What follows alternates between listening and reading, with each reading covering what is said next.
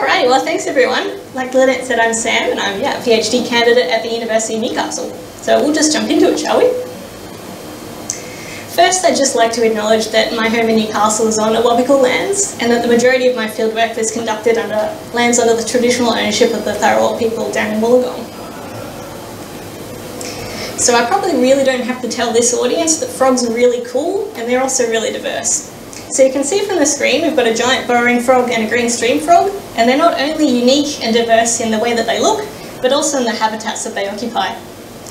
So they play really important roles in these ecosystems too. So they are really vital links in the food chain in that they eat a lot of different things, and they are also eaten by a whole bunch of other dudes.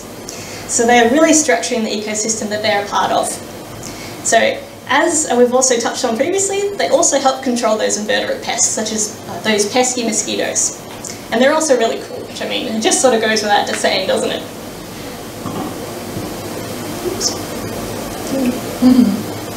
There we go. However, our amphibian friends are in a bit of a spot of bother. So when I say amphibian, we've got frogs, toads, salamanders, newts, caecilians, all a bunch of cool critters. So around the world, around a third of amphibian species are threatened or have actually already declined into extinction. And so about 44% of amphibian species are in decline around the world, so that's pretty intense. And Australia is not exempt from these declines.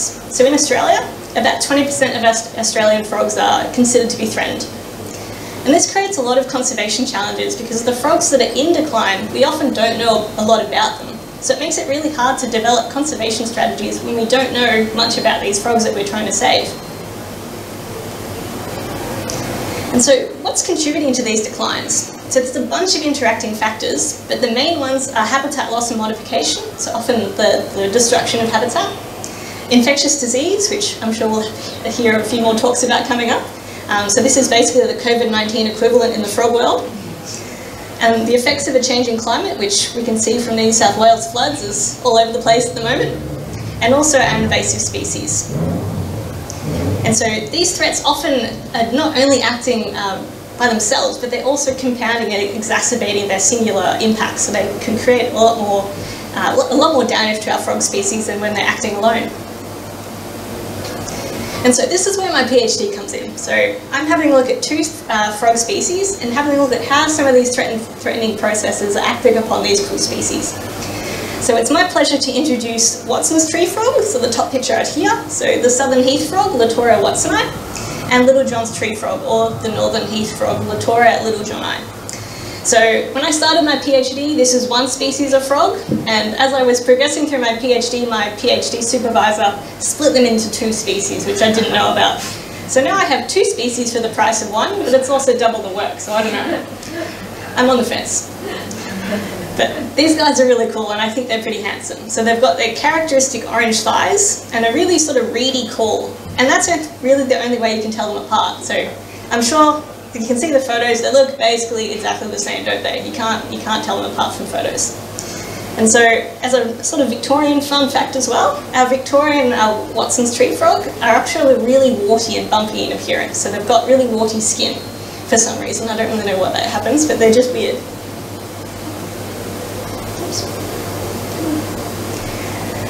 And so working with these two species has its complications. So across the landscape that these frogs occur, they're really quite difficult to detect, even when they are present in the landscape. So you go to one site and they're there, and the next night they're gone. So they're a bit strange like that.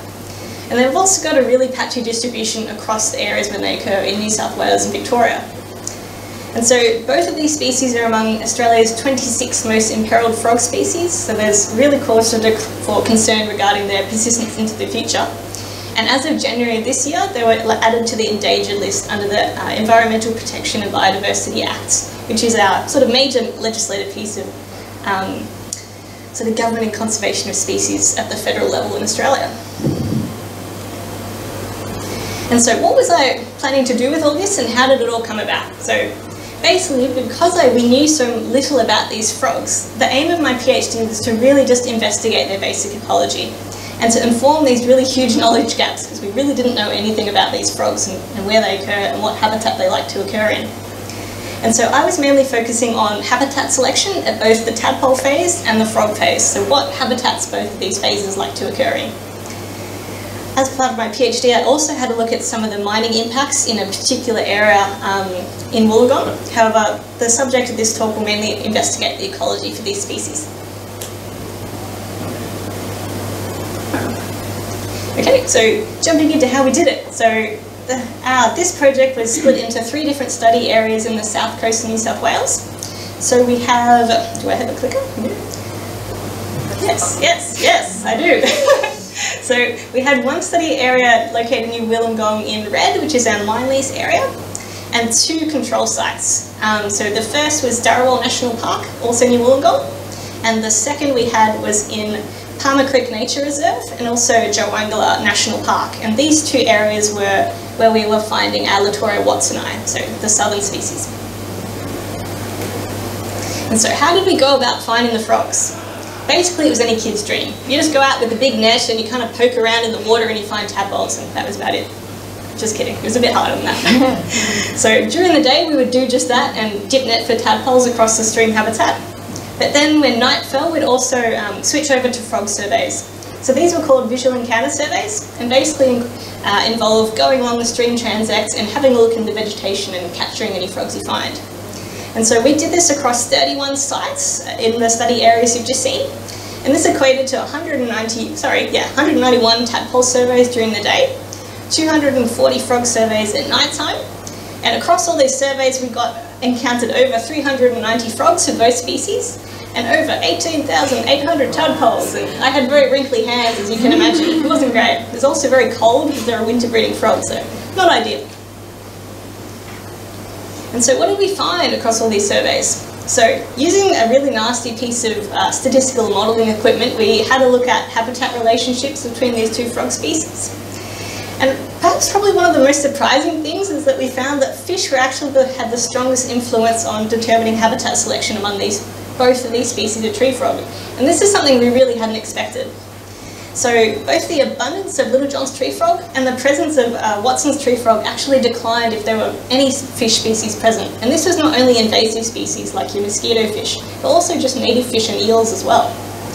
And so these negative impacts also flowed onto the tadpoles. So we never encountered tadpoles in habitats occupied by fish species. In addition to having a look at the impacts of fish, we also identified a suite of other habitat relationships that both Litoria watsoni and Litoria littlejohni exhibited between their habitat. So these associations included stream order, pond volume, mean pond depth, and the ephemerality of the pond. So this is how much time the pond holds water over a specified time period. However, these habitat associations also had a bit of a trend within them as well, and that we thought, are fish actually shaping the habitat associations for these as well? And so we had a bit of a look in greater detail for these.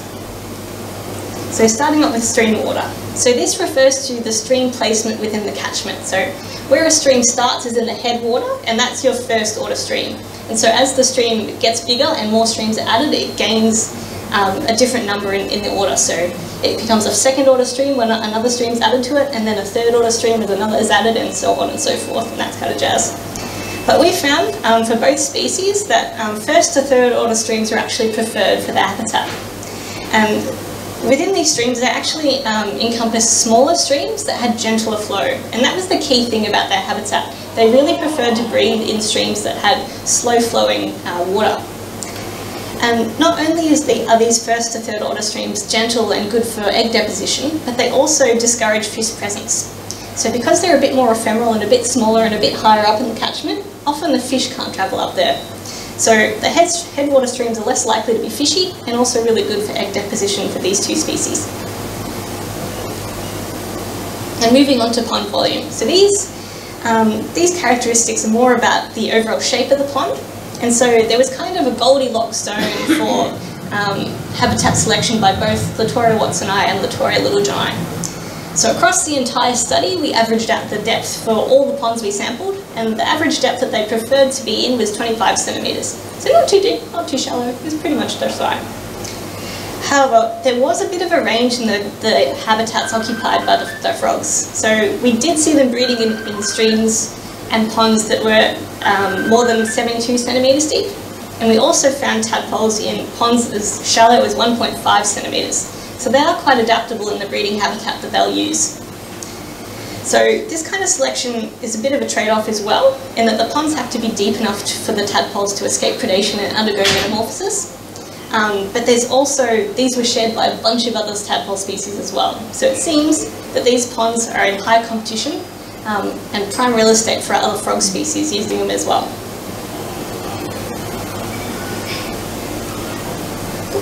And so lastly, we've got pond ephemerality. So again, this is how long the pond holds water for.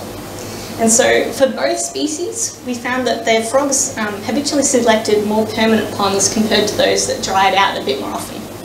And again, this is a bit of a trade-off between the tadpole phase and the minimising the risk of predation.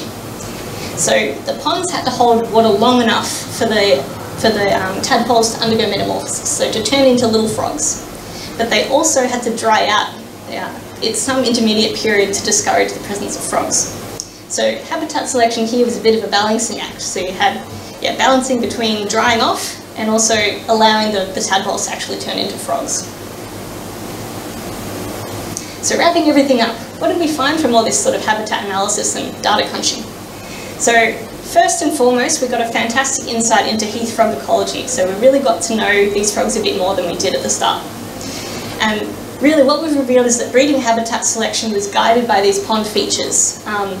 And that at the end of the day, fish are not frog friends, and they actually have a really strong impact on how the habitat is being selected by Littlejohn's tree frog and Watson's tree frogs. And yeah, these fish food ponds seem to act as prime real estate in the frog world, and there's a bit of competition for egg deposition and tadpole development in them. And so now we have this data, we can use these pond characteristics to help in the construction of supplementary habitat, which is really important with the conservation of their species moving forward. And we can also use this ecological knowledge to move forward with the basis of conservation and inform our conservation strategies for this species, because they're still in a bit of bother in that they're present in really low numbers and really isolated populations across the landscape. And this is particularly in light of the 2019-2020 bushfires.